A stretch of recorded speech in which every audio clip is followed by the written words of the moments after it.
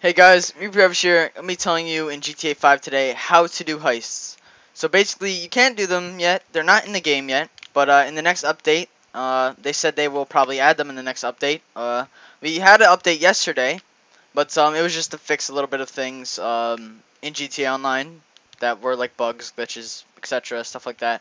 But what you're gonna want, Lester will text you once you get a high enough level and enough money.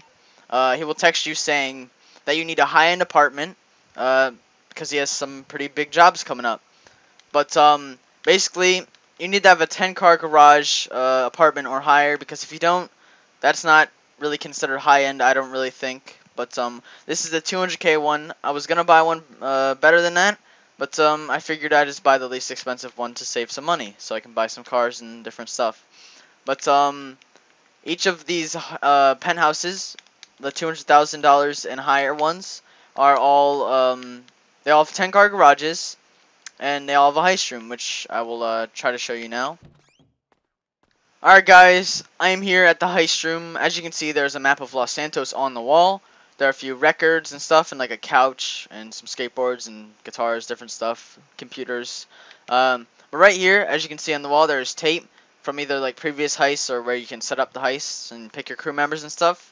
And if you didn't already know, I have a crew. It has 100 members now. Just reached that today. If you guys want to join it, it is in the link in the description below. But yeah, this is the heist room. This will be where you will be setting up your heists.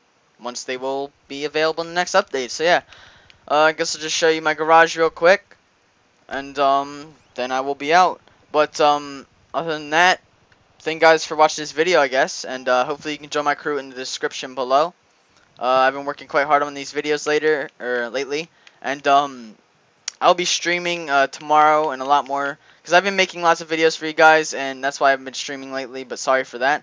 But thank you guys for watching this video, and I will see you guys in the next one.